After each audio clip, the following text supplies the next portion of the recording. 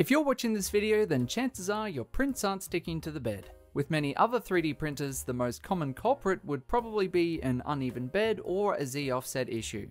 But fortunately, Bambu printers are designed differently and are pretty good at diagnosing issues, showing you where to find them, and how to fix them. So if your printer isn't showing any error messages, here's how to resolve your bed adhesion issues. From my experience, there are only two main reasons why your prints may not be sticking properly: missing supports, or a contaminated print bed. So let's start with the supports. Sometimes you might print a part that is really small or has overhangs you can't see easily. Take this door hinge for example. You may get a warning from Bambu Studio that it has detected unsupported overhangs, but from the looks of things it's just warning me about the screw holes, and I know my printer will be fine handling them. Then, surprise surprise, the print fails. So it's always a good idea to check all the parts on your plate for overhangs before going ahead with the next step. So if supports aren't the issue, then your print bed probably needs a proper cleaning. And I'm not just talking about wiping it down with some IPA. So here's the first layer of a clean build plate. It looks pretty good, and there aren't any major issues. Now, I'm going to put my thumb on a few parts of the build plate, and then I reprinted the same thing. You'll notice that these fingerprints are not visible until you actually print something. And now you can clearly see where the oil from my thumb has started to cause adhesion issues. And over time, these oils will likely spread out further, causing complete print failure. Here is the first print versus the second print with the thumb marks, clearly demonstrating the effect that oils from your hands have on your prints. So now I'm going to wipe the plate with a decent amount of IPA and start another print. But as you can see, although the fingerprint marks are gone, it has now spread all of the oils around the center of the plate, giving us poor adhesion in the middle. So let's get this bad boy cleaned properly.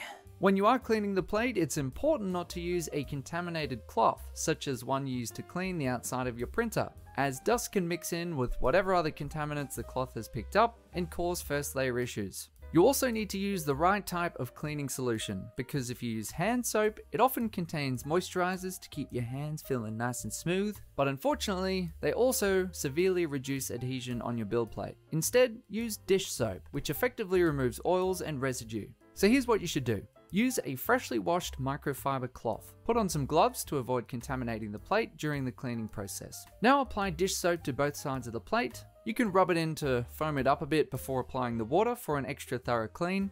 Otherwise, you can just go straight into rinsing it with hot water and cleaning off all the soap with the cloth. Now, as you can see, I can handle the plate pretty easily because I'm wearing gloves, but if you're not wearing gloves, just make sure you hold it on the sides. A lot of people ask why I wear these gloves, and this is one of the reasons. And then once all the soap is off, dry it with another clean and dry microfiber cloth to prevent contamination.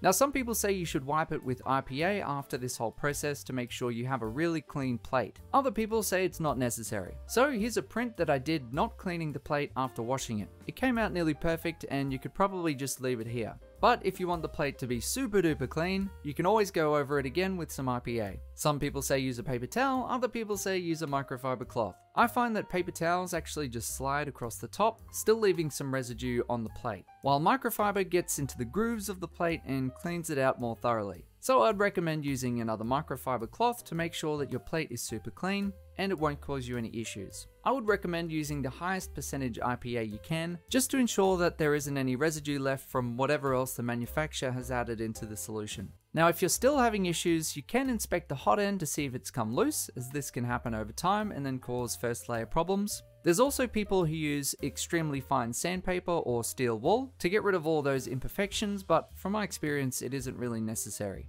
You can also try drying your filament, as moisture within the plastic can also affect first layer adhesion. It's also really important to make sure that the build plate you have selected in your slicer is the one that you're actually using on your printer. Each build plate has its own Z offset, so if you put in a textured plate in the slicer, but you're not using one on your printer, then this can cause issues and have the incorrect Z offset applied to the entire print. And the last thing you could try is to adjust the Z offset, but do this with caution, as adjusting it too far can cause your hot end to dig into your build plate and ruin it. Also, remember that Bambu machines don't really require this level of adjustment, so I would do this as a very last resort. So if your prints aren't sticking, check your support settings first, then clean your bed properly.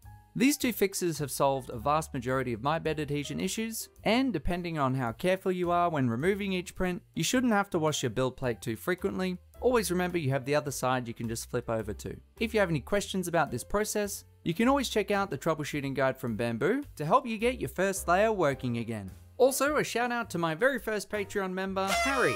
As a special thanks, I'm going to be sending you out a thank you gift. Recently, I've gone full time on YouTube, so every bit of support really helps so I can keep making awesome content for you guys. Thanks for watching, and I'll see you in the next video.